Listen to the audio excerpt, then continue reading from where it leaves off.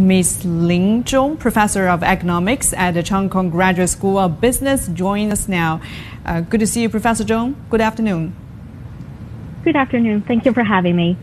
Well, what's the future of telecommuting? Will it become more accepted, in your opinion? I think it's definitely becoming more and more popular, that more people are willing to consider it as an option, as your videotape has shown. And I don't think it would overwhelmingly replace the traditional way of work, because like telecommunication just have its advantages and disadvantages. Like you see that it's a very good option for independent workers like graphical designers and editors or programmers. And it's also good for teams with very clear communication protocol. But you see, it's not very good at delivering tricky conversations, such as negotiation, or when a manager is trying to deliver critical comments to workers.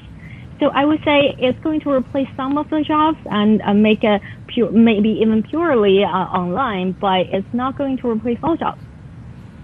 And Professor Zhong, how much will this new trend affect efficiency and corporate earnings? Because we have seen that the habit has set in to some extent, and also the impact on carbon footprint.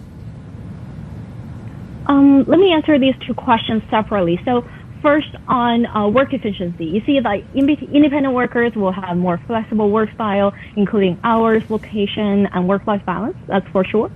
And you see that it makes team communication easier. There are a lot of tools, say the facial developed by ByteDance, and there are studies have shown that work from home can increase work efficiency and increase work output, because workers' efficiency measured by, say, output per same amount of time would increase if they work from home, and they also work for longer hours because they have easier access to, say, food, lunch, or whatever they need in their work hours. And on corporate earnings, I think if you're talking about how telecommuting can help firm, say, cut office space, then definitely yes, it's going to increase firm profit. But you see, there is another channel that is going to affect both efficiency and firm profit. That's where firms can hire people remotely. Mm-hmm. And if they can do that, then the firms have a larger pool of potential candidates to choose from, right? Mm-hmm. Then it's going to increase the efficiency in job and worker match. The higher match quality would definitely increase the firm profit and efficiency.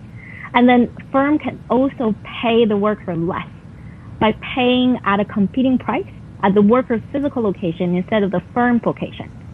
So suppose the firm can hire from a small town a very efficient, say, secretary or administrative staff, and this person works remotely, then they can just pay a very competitive price at their town, not as mega cities like Shanghai.